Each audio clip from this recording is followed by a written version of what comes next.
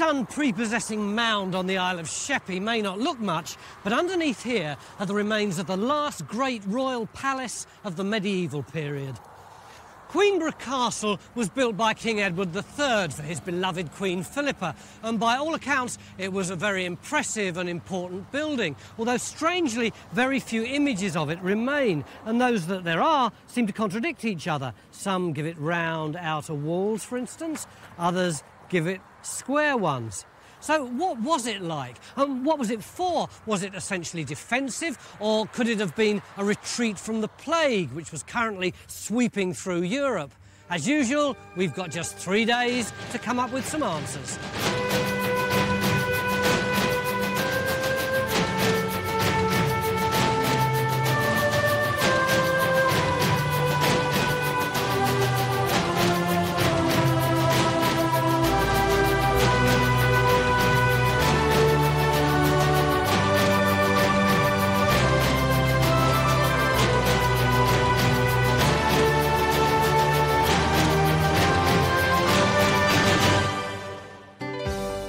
The castle was built at Queenborough on the Isle of Sheppey in Kent in 1361. It's located at the end of the creek running from the River Swale. Queenborough itself was the last royal new town of the Middle Ages and was built by Edward at the same time as his castle. Oliver, we've got all these conflicting reports of what the castle looked like. Which one do you favour? Well, we've got a couple. We've got this interesting elevation, which is by Wenceslas Holler, 1640s. I think we can rely on him. He's a good artist, isn't he? I think so. It looks pretty believable to me. But I think really interestingly, we have this plan. A couple of hundred years after the castle was built. Around here, we seem to have a perfectly circular moat. Just inside that, a circular curtain wall. Within that, another range of masonry structures, very much like a rotunda. Over here, I think we can just about pick out a gatehouse, and on the other side, an inner gatehouse. But the problem is we don't actually know what the scale of that is, or indeed what the orientation of it is. I love this little round thing in the middle. What's that? Seems to be the castle well, as far as we can guess. If you look behind us, yeah, we think it's over here. Cool. Presumably we're going to have to wait for ages while John does his geophysics. Yeah. What does yeah mean? Well, you'd think such a big target would be quite easy. Yeah. The site isn't easy from our point of view. There's lots of clay, there's lots of modern disturbance on top of that clay. It's going to take us a while. So are we stuffed? No, because I think topographically we can start. Because of the way it's a sort of dome-like structure, you see it drops away on each side, that we could just go with the topography. We can go from more or less the middle where the well is, straight down the slope. Tear along the dotted line, there should be. Not very straight, Phil. There's nothing wrong with a spray can, it's the tape that ain't straight. The medieval well lies under this concrete cap and gives us the centre point of the plan. We're going to try and work out the scale of this unique castle by placing Trench 1 across one section of what should be the rotunda, which is the part of the castle housing all the important rooms. Bedchambers, formal rooms, chapel, kitchens and dining rooms. Is this it? That's whitey yellow. Let's have a look, Phil. But I think that's probably a tile. Might be medieval tile, of course. I think so. You can see the sort of clay inclusions in it and the edge of it. While Trench 1 gets going and geophys start working their way around the mound, I'm interested to find out why Edward chose this location for his castle. The context is one of the many wars with France, the most famous, the 100 Years' War, the longest of the lot, very much Edward III's great project. If Sam's right, and the reason for the castle was the 100 Years' War, then surely it wouldn't be stuck inland here. It would be out here on the coast. Well, when the castle and town are planned, it's all part of one functioning unit. The castle's here because you need room to lay the town out around the harbour, which is like the pivot of its commercial interests. So the castle is both protecting the natural harbour and it's allowing the town to be built around it so it can attract all the income that goes with it. But isn't this a 19th century map? Can you really construe what was going on in medieval times from that? Oh, I think you can, because with a single high street from the castle, wide at one end, which is where you have the markets, divided off either side into long, thin plots. This is a very typical medieval street plan. It's kind of fossilising patterns of the past. Whoa! There's a pipe. In Trench 1, Phil's finding it slow work as he picks his way through unmarked utilities. He ain't much of a pipe. Yeah. He's all full up with muck, so I don't think he's very important. Do you want to drop down in front of it? The people of Queenborough are keen to get involved, and one of the many spectators has brought us one of her heirlooms to look at. So what we've got here is this beautiful replica of the castle keep, you said. Yes, yes. Could you explain a little bit more about how you came to have, you know, this absolutely, I mean, it's stunning.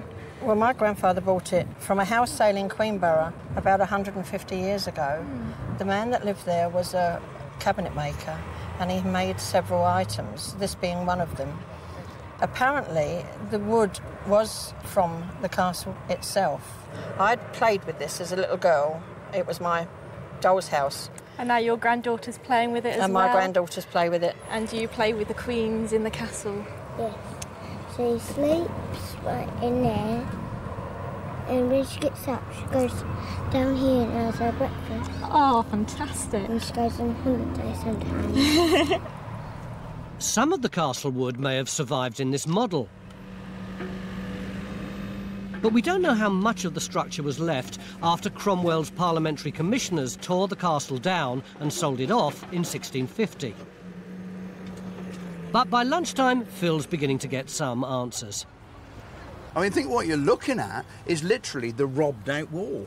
You see, look along there, you see where the brown stuff steps down? Yeah. I reckon that's the outside edge of a wall trench, and I think we've got another one in the section on this side. And look at the stone that's in it. We've got that, which is a nice piece of moulded stone. And this looks like that yellowy white Yorkshire stone. Well then, how about that then? Oh, that's even better, yeah. I bet that's the magnesian limestone. That's it. I bet that's it. And there's the green sand as well. Which is from Reigate, isn't it? That's right. Yeah. Well, that's all the building materials that's recorded, isn't it? Have we any idea which wall of the castle this is, though? Well, I'm presuming it's part of the rotunda. I think it's the inner wall, because I think it's coming round here. Yeah. And I think the outside wall is probably going to come down, oh, I don't know, probably somewhere around here. Right. So what do we do now? I've got a little job for you. You come over here. Oh, beware of men with little jobs, Tony. You know, we reckon this was the well in the middle. Yeah. Right, well, Stuart has measured out on the plan, and he thinks this rotunda, this big tower on the top, is 40 metres across. Right, yeah. So if you take the end of this and run out 20 metres... Yeah. Hang on a sec, and I'll stop you. That'll be the radius of the tower. A bit more. That's it. Take that rope round and keep the tape taut. Ragshaw, can you move Henry's Watson for me? On a bench tone. That's it. Right.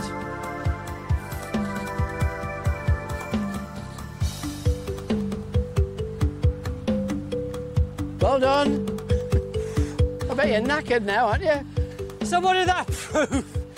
Well, I think what it proves, if you look at it, that it's a hell of a big structure. It's a lot bigger than I thought it was. So what are we going to do about it? We've got to go and talk to Stuart now. Yeah. Unless we're going to dig another hole. Going to lie down first.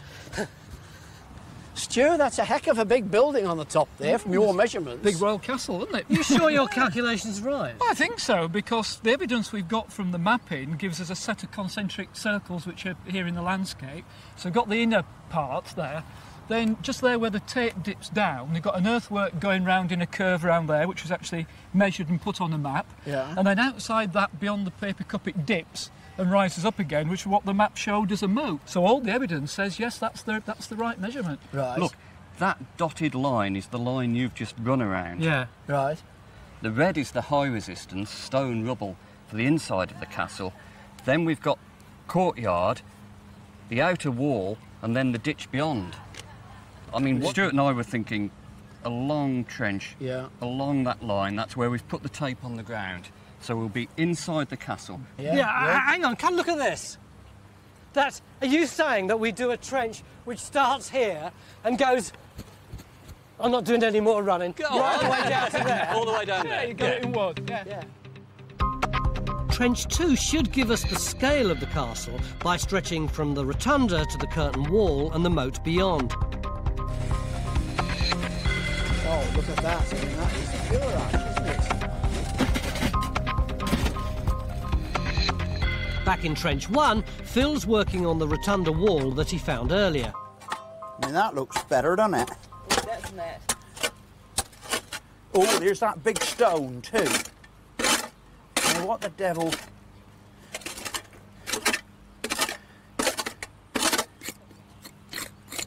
We got stone down here that might just be in situ. I think we've actually got part of the wall. That's just not one random stone down there. No. Listen to me. Look, there's one stone comes along there, and then there's this whacking great piece here. There's another stone there. Bridge, I reckon we got King Edward's castle. Oh, that goes on, it goes on down underneath there. Well, see, if that does curve round... What part of the castle does this make it then? It might be the curving bit. If our plan's accurate, the castle's full of curving bits, so Phil's could be any of these three shapes. The angle of it suggests one of the towers, but that would make this an outside wall, which would surely mean the rotunda was too small to fit all the rooms in. The 2D plan of the castle's difficult to visualise, and as a 3D architectural model, it's beginning to look pretty peculiar. It's lovely, and I don't want to be cruel, but what's the point? Well, a model like this, it's an excellent device for letting us really visualise what is a castle with a unique concentric design. We have a wonderful description contemporary with these plans, particularly the one by the Parliamentary Commissioners, who describes the castle as being circular, built with stone, with 6 towers and certain out offices thereunto belonging, within which circumference of the aforesaid castle is one little round court paved with stone, in the middle whereof is one great well, which gives you precisely what we've got in the plan and the drawing. It is a funny-looking thing, isn't it? It certainly is. It's an odd-looking castle, no two ways about it. However, I think it's also important to remember that it's a castle that would have been a very impressive icon of Edward's authority. We know that a man called Henry Yavell, a superstar of his time, was employed in the works, and a number of other very, very high-status masons. So really only the best were used here at Queenborough. On the mound, Phil's hunting for more of his rotunda wall. Look at that. Very good. Ain't that a praise be the Lord? Oh, yes. What are you giggling about, Phil? Oh, look, the most amazing find. He's just chopped a bit of clay away from that side and he's got the other side of the wall. Look at that. Show us. Brilliant. Hey? Show me. Look, let me take you back to here. We've got the wall coming down here and it comes along there.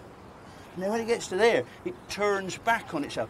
So it looks like the actual front of the wall is built as a sort of series of lobes. Yeah. But what we're really getting excited about, look, we've got the back edge. And it's what, it's about 2 metres wide, isn't it? Absolutely cracking, isn't it? It's a zonking great wall, isn't it? I know, I never thought we were going to get that. In addition to attempting to understand this important castle, we're going to try to work out the layout of the town that Edward built alongside it. We're starting in the High Street.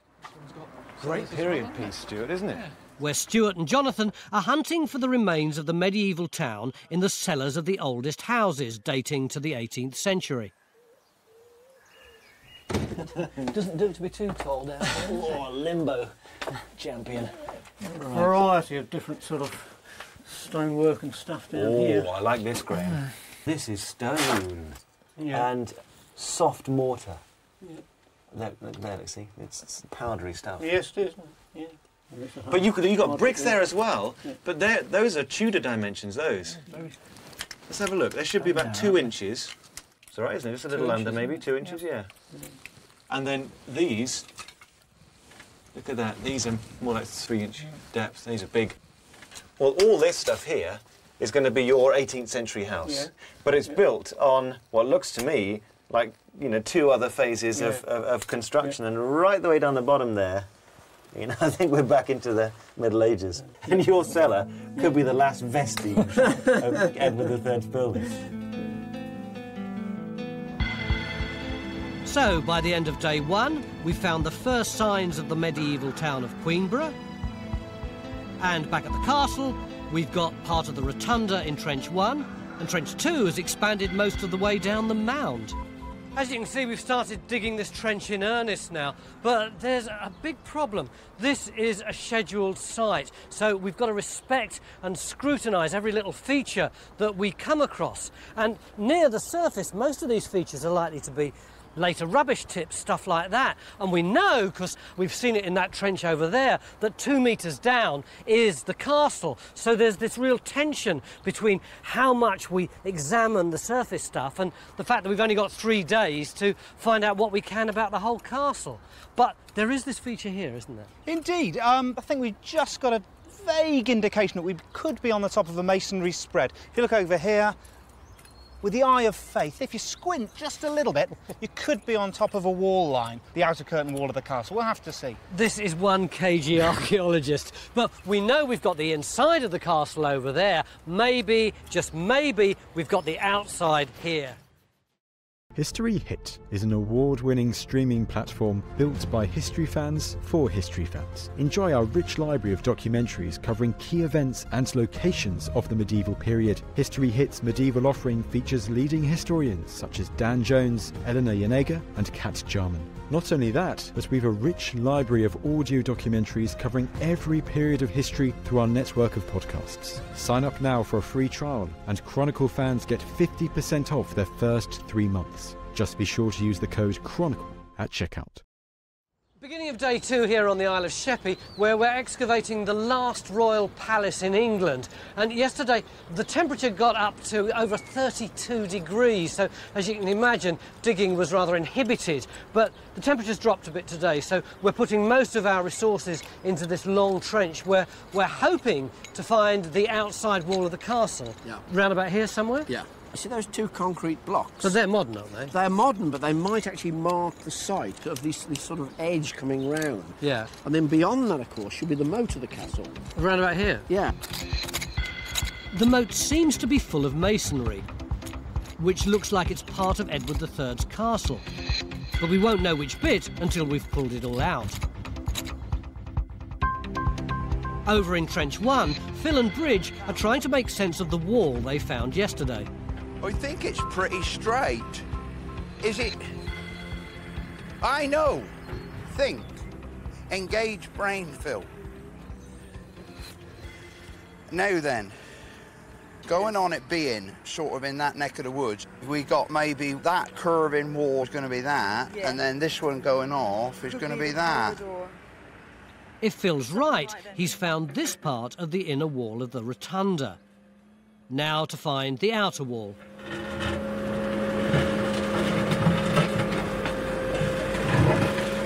In Trench 2, we've removed some of the masonry dumped in the moat. There's another one of these blocks coming down now, look, Jonathan. They're all the same, Mick, aren't they? They've all got the same curve. Number, yeah. And what do you think they are? Well, I'm just looking at the stone there. You see where it's split away? It looks green. It's, I think it's Reigate stone, Surrey stone. Right. And it's in the records, isn't it, for the 1360s building? Yeah. That's the crucial thing. But what do you think it is? Because a lot of it's got this curve on it. Look at this one here, look, and that one. Well, it's all the same. It's from one feature, I think. Right. I was thinking maybe a stair vise, you know, turreted staircase. The other possibility, I mean, is that it's something like the well. We know there was a well on the top, and we know that's been altered. I wonder if it could be that. Because that could be an overflow, couldn't it, for water? Or it looks like a water channel, doesn't it? What worries me, though, you look at what's coming out with this stuff. You've got plastic bottle. Is that antifreeze? Yeah, I mean, it suggests that, you know, this has all been dumped fairly recently. The materials to construct the castle in the 1360s would have been brought up the creek leading from the River Swale, which runs round the west side of the island. We've got to remember in the 14th century, all this was an island. It was completely surrounded by water. It was all... The Isle of Sheppey itself was known from Anglo-Saxon times as the Isle of Sheep. And Edward III built the economy of his new town of Queenborough on the wool trade. That would be a real deterrent. From the river, you can begin to appreciate the strategy of placing the castle in this location.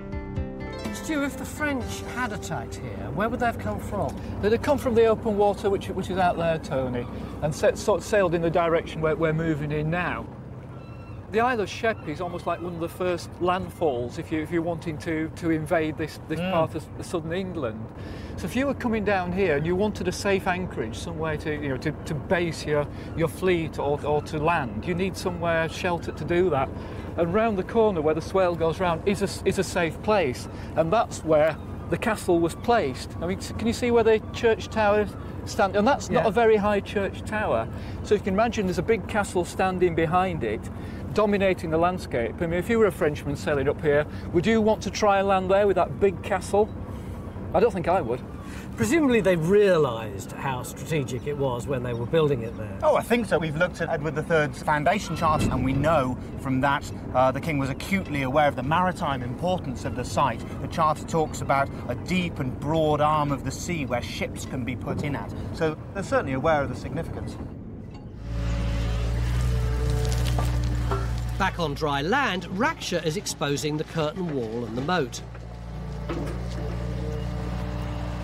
And other features in Trench 2 are providing us with some interesting finds. This is fantastic for the site because it's medieval pottery, it's shell-tempered ware, and it dates from 1200 right through to 1500. And there's so many varieties of it, but we've actually got two different types of pot coming in here. This one here, which is a rim sherd, but it would have been a large or relatively large bowl. Whilst we've got this one, which is more of a dish-shaped object. This stuff that you'd have in your house then? Yeah, it's common stuff. I mean, everybody would have used it for cooking, for using on the table. It's not high status. And what about all these shells though? I mean, it looks like the only thing they were eating was oysters. Yeah, they ate oysters by the bucket load. Yeah. I mean, they lived by the sea, it's all they ate. And some historical sources actually say they got so fed up with eating them, they didn't want to see them anymore. But so this is pretty typical of this 14th. It's very typical of everyday life. Perfect for the period we're meant to be working in. Yeah. At the same time as Edward III was building this innovative castle in Queen Philippa's name, the accounts state that he commissioned the church, said to be the only surviving medieval building in the town. You know, if Edward III's building for Philippa a new church here for her honour, I mean, he could have done better than build what looks like a barn with vertical crazy paving. I've rarely seen royal building, frankly, this bad. The windows are the wrong shape, the door is the wrong shape. It just doesn't feel 14th century to me. And there's one school of thought by Hastings, the county historian, who reckons that it was all rebuilt in the 17th century. Yeah, which was So it looks like none of Edward's building work survives intact. And there is something in there of the 17th century, actually, that might interest you. And it's this little beauty. Oh, magnificent font. Isn't it? A font, 1610. And it shows the postern gate of the castle. Which was still standing when this font was made by that date. What do you think? It's beautiful. It's very rare to find an impression of a castle's back gate. We still need to sort the orientation of this castle out, look. And if we can work out which way it faced, we should be able to locate it. I think we've got some pretty strong clues myself. I mean, the first clues we've got is from the History of the King's Works itself. Yeah. Where it describes the outer gate and postern to west and east, i.e. outer gate to west and postern to Right, so east. that's going to be like that with north up here. That's right. That also ties with the map evidence we've got when the site was actually standing as earthworks, which had a gap here, which was probably the postern, but the main gateway and the outer area here, that would be firmly under the school car park there, where we've got the dining bus and catering and everything. Right, what about you, Oliver? The clue is this place over here, Minster. Basically over that way over behind us. So that's a view from the west then, isn't it? So the records indicate that the castle faced the west. And John's got a suggestion for a trench that would help us confirm it. What we want is something to investigate this rotation. Yeah. And look, this is where the eastern gate is. And look. Oh yes, good you God, can it's see like a bit of wall, doesn't it? Yeah. How about if we do a trench That's the logic, on that isn't it? alignment and try and tie that down? So Trench 3 will attempt to locate the corridor, which would confirm that the castle faced the west.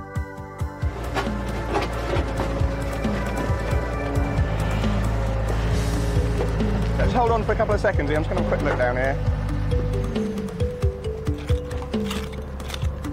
That's going back onto this stony rubble. But it might not be as solid a wall if it's just marking a roadway or... Yeah.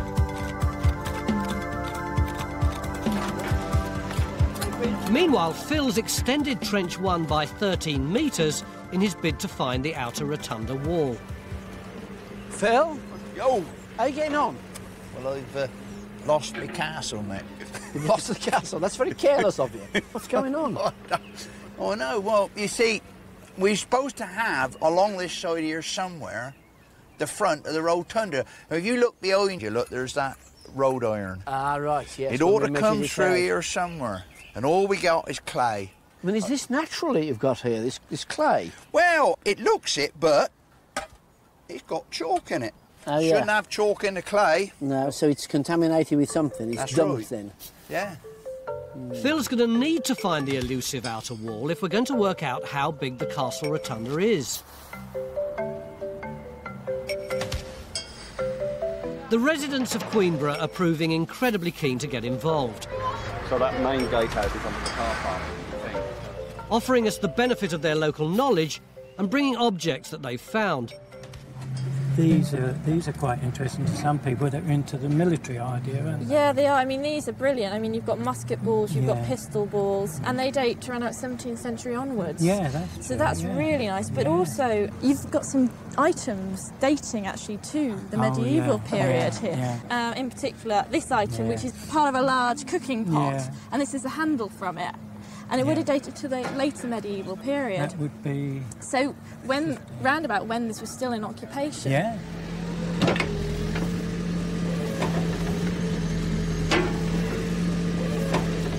By tea time on day 2, Raksha has uncovered a good chunk of the curtain wall which surrounded the entire castle.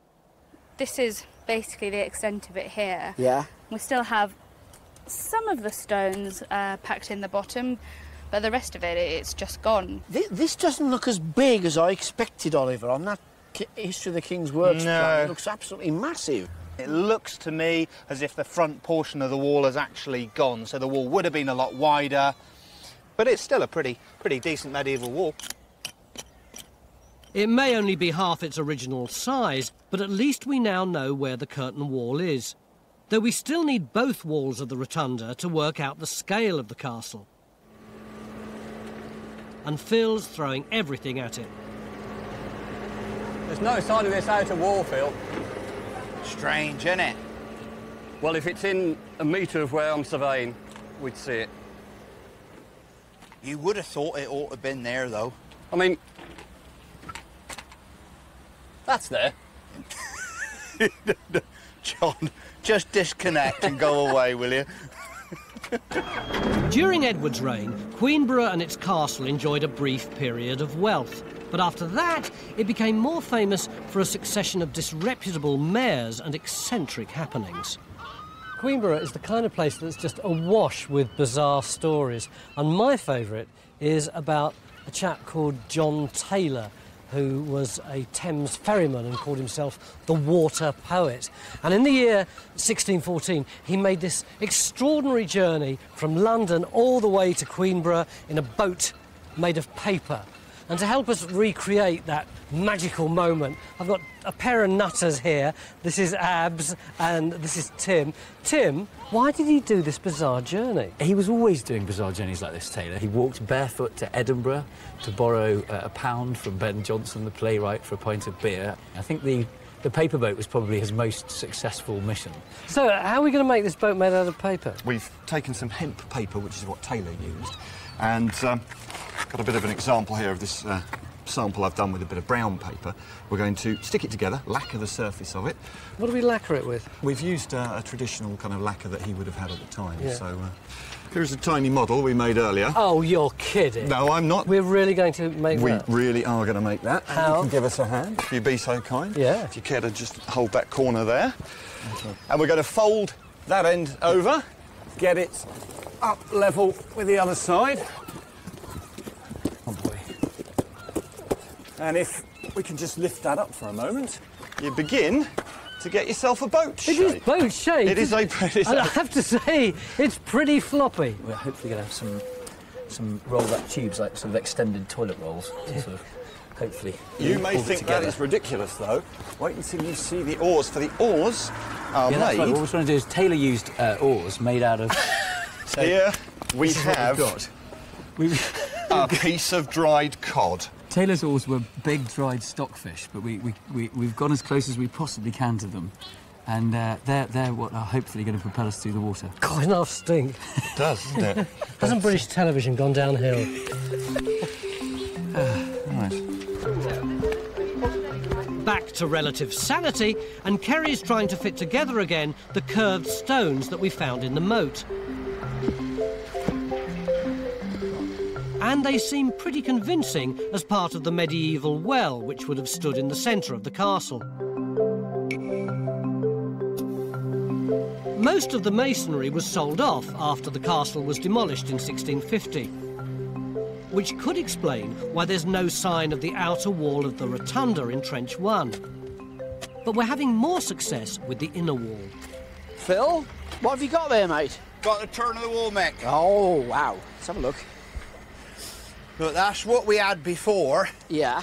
With that edge coming that way.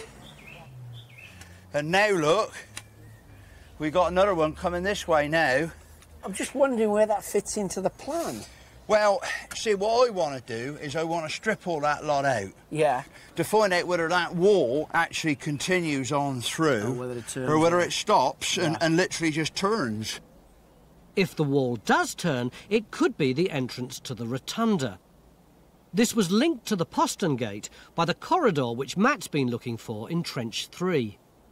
Well, it looks like we've got the beginning of a wall here. It's not as substantial as the ones we've had elsewhere on site, but look, we've got all the stones here, mortar. It looks like it's been layered up with clay in between. Right. And on this side of it, coming straight down here, is this huge ditch. So is that what you'd expect to see with the geophysics that you've got? I think we could be onto it. The wall goes with the high resistance there in red. Yeah. And that's through on that line. Right. Just as we expected. The thing is, there should be a second wall, probably 5 metres that way. If we can confirm that, then we've got the line leading right into the centre of the castle. All the bits of the castle jigsaw are beginning to come together now. We're starting to get an idea of its size. We even think we know which way it faced. But tomorrow we're going to dig here, which is this, which, if we're right, would have been the big central facade of the castle, the place that would have confronted King Edward and Queen Philippa when they swept into it. But, as I say, that's if we're right. We're into our final day at Queenborough on the Isle of Sheppey, where we're investigating the castle Edward III built for Queen Philippa. One of the great things about this dig has been this lot, who've not only been watching what we're doing for the last 3 days, but they've been talking to us and bringing stuff in. And one of the things that a local historian brought us has turned out to be golden. It's this picture of the castle, which is unlike anything else that we've seen so far, isn't it? Yeah, I mean, if that's what the inner courtyard looked like, it was very grand. So where is that on our drawing? I think it's actually this little turret sticking out into this inner courtyard. And it would be the first thing you see as you came up this entrance. The antiquarian reconstructions based on designs of the castle that the artist found in Paris. And although we don't know the exact nature of them, they seem to fit in with the rest of the evidence. So Trench 4 will try to locate what we can see in the drawings. Meanwhile, in Trench 3, we're attempting to confirm the orientation of the castle by locating the corridor into the rotunda. Matt's found one wall and is expanding Trench 3 to find the other.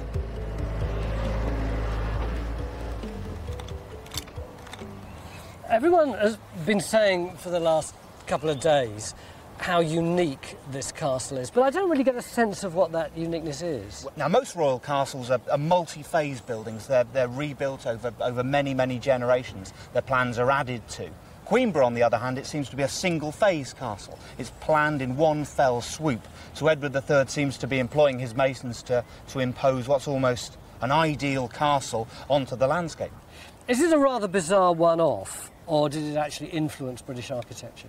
Well, we've got an interesting plan in front of us here. This is Deal Castle, which is down in Kent. It's a couple of hundred years later. It's a castle built by Henry VIII. If you put the two plans next to each other, you can see there are a couple of features that they have broadly in common. It's basically this idea that they have very, very symmetrical designs. There's a line of symmetry. Here at Queenborough, it's down the middle. likewise a deal. And also the fact that they repeat circular form. So this is 200 years later, but there's a level of similarity there. Meanwhile, Matt's found some foundations where he was expecting to find the other corridor wall. But they look very different from the wall he found yesterday. The two corridors are crucial to understanding the use of the castle. They would have forced any visitors or marauders to take a circuitous route around the outer walls of the rotunda, either exposed to fire or forced to admire the full grandeur of the castle before entering the inner sanctum. Meanwhile, Stuart and Jonathan have been trying to work out the layout of Edward's Queenborough. Let's see what measurement is, shall we? Are these things standard? They've identified a property on the high street which looks like it's retained its medieval dimensions. That's about 11.5 feet. Right. Now they're looking for evidence of similar footprints in other buildings. Look at that, that's lovely. These are perfectly good medieval walls to me, actually. This is the width. Yeah. So this is a measurement we really want, isn't it? So that is 11 feet. That's very similar to what we measured at number 60, isn't it, on the surface? Isn't it? Almost identical. Really, really nice. So the width of the cellar under this Georgian house suggests that 3 timber-fronted shops would have stood in its footprint when the royal town was laid out in the 1360s. And I think what we've got is a town which has got two different maritime characters in a way. You've got the bit round the creek here, which is the wharfage, where all the loading, unloading, etc. would be going on for the town, the kind of commercial backside of it, if you could call it that. But at this end, where the high street heads, you've actually got what is a fairly formal approach into the new borough, heading straight down towards the castle. Back at the castle, Trench 1 is causing chaos. The more Phil exposes of the inside rotunda wall, the more it looks like an outside wall. And that doesn't make sense with any of the other trenches. Let's say we take those 2 bits of wall down there. Yeah. Right? And we line those up over our 2 bits of wall there. Then Phil's stuff is actually in a void, in an open space. It's not actually on the wall at all. What Phil's got there is a piece of curving wall below the ladder there, and then another curving wall coming off it underneath the bucket and the spade. Right? If you look at that on the plan, the only thing that fits with that is the junction of one of these walls with the main wall of the castle. But well, that looks all right. Yeah, but if you put that over the top of that, then none of the rest of it makes sense that we've dug up. You can't get it all to square up at all.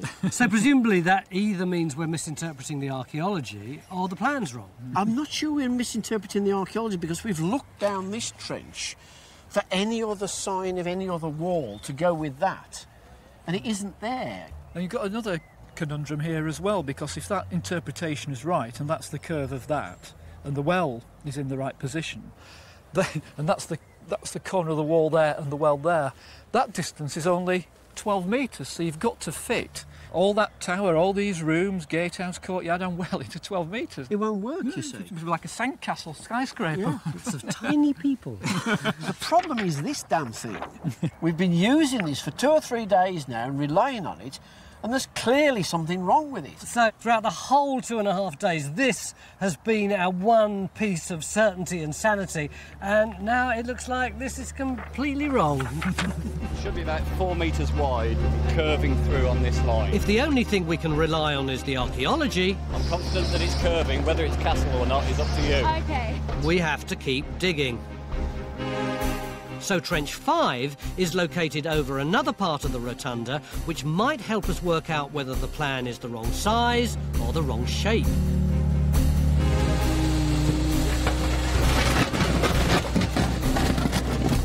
Looks like a wall. Smug now, are you?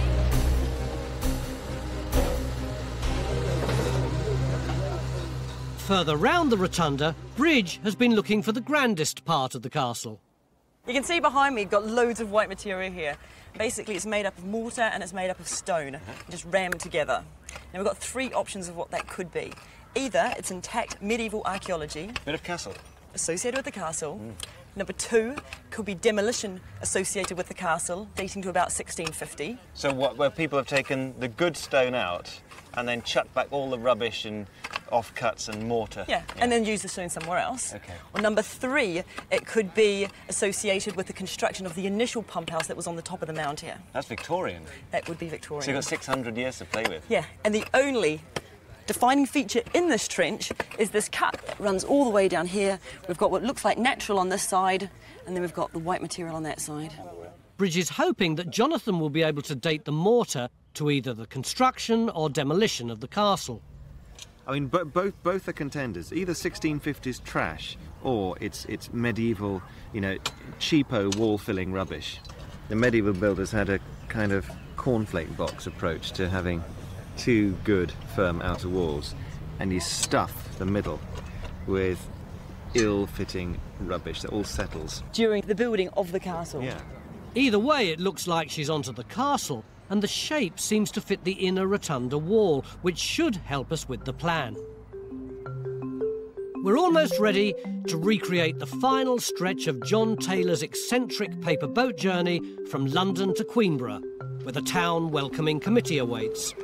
Our boat builders have transformed several layers of hemp paper into a seaworthy vessel complete with oars of dried cod. All we need is for the lacquer to dry. It's taken us 2 days of really solid work to mess this up this badly. I mean, look at it. You're cheating. You've got these things. No, that's perfectly fair. He had buoyancy aids, he had bull's bladders blown up, so we've got 4 of them. Not bull's bladders, I do accept. Actually, the original Taylor had them blown up by women of ill repute because he believed that they were born to be hanged and could therefore never drown a bee. And so therefore, logically, he reasoned that their air must float. He was a genius. Ready? Boat. So we're looking to lift and pop her in the water. Yeah, you like something in. That's the oar. Look at that. We got one. I'm in. Right, we have a man in the boat. Hang on, I've got a fish at the backside. Hold on a minute. We're listing. We're listing. We must let go of that oar. We're in. No way.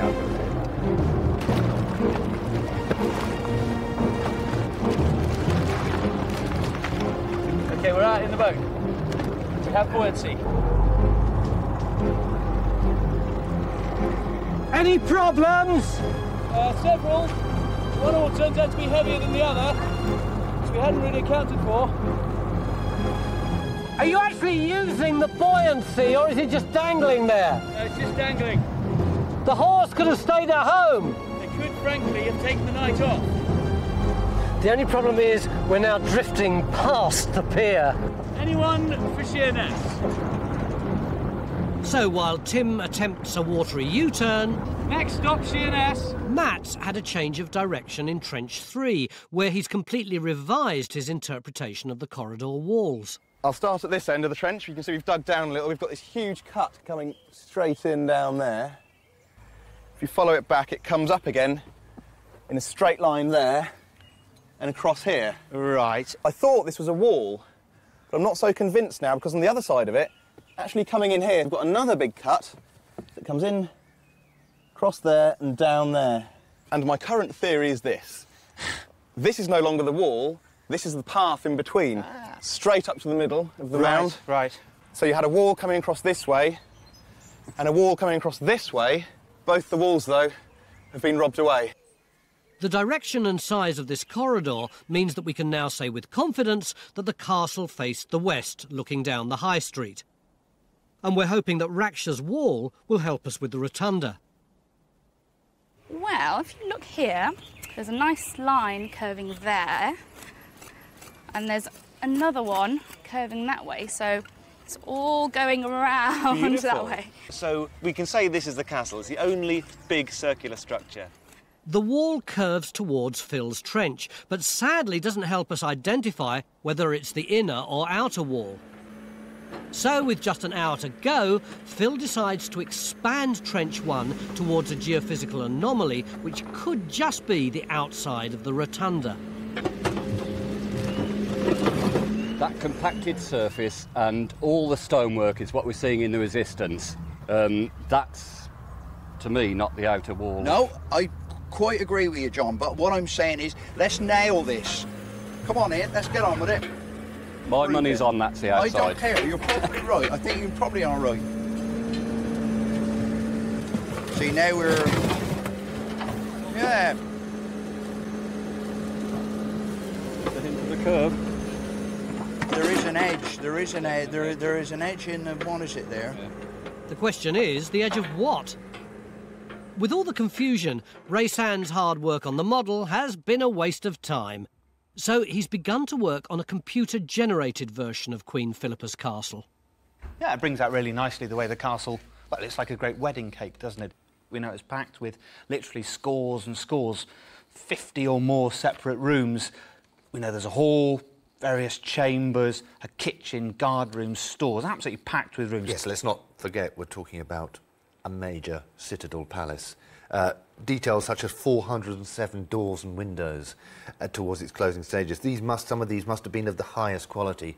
It is, after all, no accident that it perhaps does look like a beautiful chateau with those beautiful pointed turrets, because she was, after all, very much a French noblewoman and must have felt, therefore, very much at home here.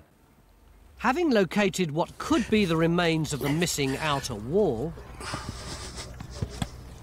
Phil's augering the middle of his trench for signs of the interior of the rotunda. Good Lord alive. I mean, that is a big hole that's been open for a long time. It's filled up with water. The question is, why is there a big hole where there should be a big structure? Of all the trenches that we've dug over the last 3 days, this is the one that's given us the most problems. Well, yeah. And we still don't know what's in it, do we? Well, I hate to be contradictory, but I think we do, actually. I think what we might have is a very large robber trench going all the way around the top, robbing out the outer line of the rotunda. Because, what makes you think that? Well, on the mapping, we've had this feature, which is a wide ditch round the top of the hill, which will come through here at 12 metres wide in places. And I think that's what we can see here in the cut and over the far side in the cut. And what we've got is a huge, great robber trench digging all that out. And we actually have a bigger castle than what you've been thinking. Yeah, but Phil's trench, Stuart, shows a circular feature, doesn't it? With a wall coming up to it. Now, these are the only circular features on the plan. That's the only thing that makes sense with that, doesn't it? Yeah, it does. Yeah. And the width of this makes it 24 metres, you know, to centre it on the well. Well, Henry VIII fixed up this castle in 1536 and then built Pendennis and St Maur's and round the coast Deal and Walmer, and they're between 20 and 30 metres. This is 24. So why shouldn't this have been a model for Henry, where that, Phil's trench, is the outer wall?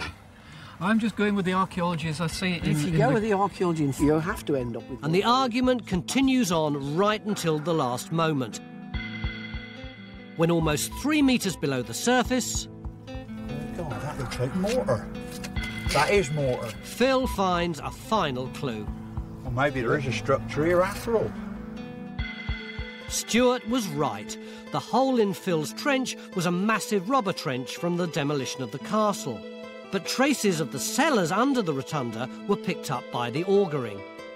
Phil's inner wall was the junction of the inner wall with the gatehouse, and 40 rooms would easily have fitted inside the massive structure of the rotunda. At last, we're able to visualise how this unique and beautiful building would have looked to King Edward and Queen Philippa as they admired their new castle in the 1360s.